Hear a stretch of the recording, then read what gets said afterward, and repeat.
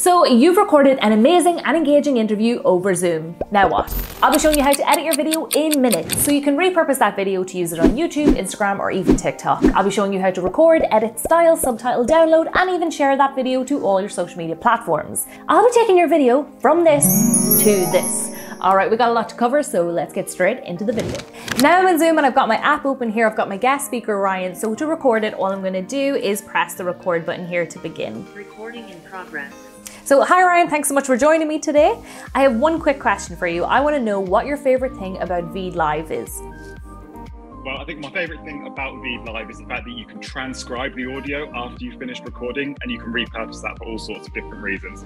Absolutely, I totally agree. So now to end the recording, all you're going to do is hit the stop recording button here and it's stopped. Okay, and then you can let your guest speaker leave and you can hit end and then end for all. Okay, so now the meeting's ended for everybody. That will automatically convert your video to an MP4 file and save that on your laptop. So that's how to record using Zoom. Moving on, I'm going to show you how to edit your videos using Veed. So to get started, just click the first link in the description. Okay, so now we're in Veed, we're going to click upload a file, choose to upload your Zoom video, and once it's uploaded here, we can then change the size of our video to fit any social media platform. So all you got to do is where it says project settings here, see size, click that arrow down, and then choose whichever one that you want. So for this video, I'm going to choose YouTube's 16:9 aspect ratio. Now the next thing we want to do is we want to trim our video, so we want to remove the gaps at the start and at the end. So move your playhead over in the timeline to the point you want your video to start, then click split, right click on the portion you want to remove, and hit delete. Now you can hover your mouse over that gap in the timeline, you'll see a bin appear, click it and that's going to move your clips over. Now move your playhead over to where you want your video to end and do the same thing again. Click split, right click, click delete. Perfect, so we've trimmed our video. Now the next thing I want to tackle is the black bars that are surrounding our video. They're kind of dark, kind of depressing. I want to change that. So I'm going to head over to settings here in my toolbar, and under background you'll see that there's a color bucket. So click on that and then choose the color that you want for your background. It won't appear at first because we need to crop our video. Click on your video and then pull down the middle toggle to crop your video, and you'll see the yellow is now appearing. Do the same thing again for the bottom part of your video. Perfect, so moving on now, we want to make it even more visually appealing for the viewer. We're going to head over to elements in the left toolbar, scroll down to where you see it says 3D stickers and click view for all.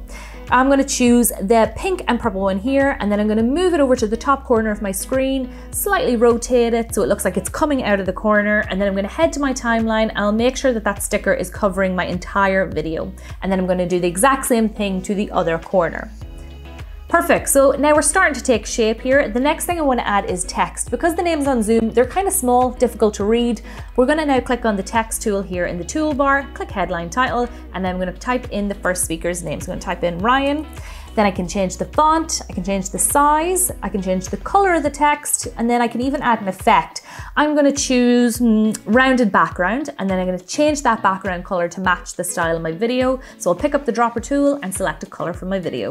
Then I'm just going to position that on screen, and once again, drag it across the entire timeline so it stays on screen for the whole time of your video. Cool, so you can just repeat the exact same steps now for the next speaker, which would be myself. Now the last thing I want to add here is subtitles, because the majority of people that actually watch these videos prefer to watch them with subtitles on, so do not skip this step.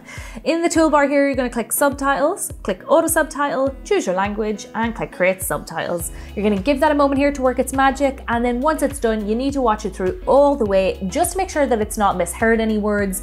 But if you have spotted any errors, it's a very simple fix. Just click on the word that's wrong, delete it, and type out the correct word.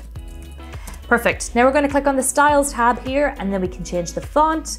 We can change the size, we can change the color of the text, and then if you click on text animation here, you can choose any of the styles that you see here. Some of them are actually like karaoke, where the words appear in time with the audio.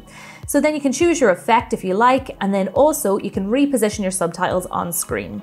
Perfect, now we're happy with our edited Zoom, we can export it. So just click export in the top right hand corner, choose your render settings, make sure the burn subtitles is marked as on, and then click export video.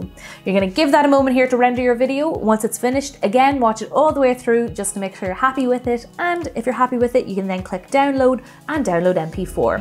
You can also click share here and then send that link to an email address, or you can share it to any of the social media platforms you see here. The choice is yours. And that's it. That's how to edit a Zoom video using Veed. I really hope you found this video helpful, guys. If you did, go on and give us a like, subscribe for more editing content, and leave me any comments or questions down below, and I'll get back to you as soon as possible. Thank you so much for watching, and I hope to see you in the next one. Bye!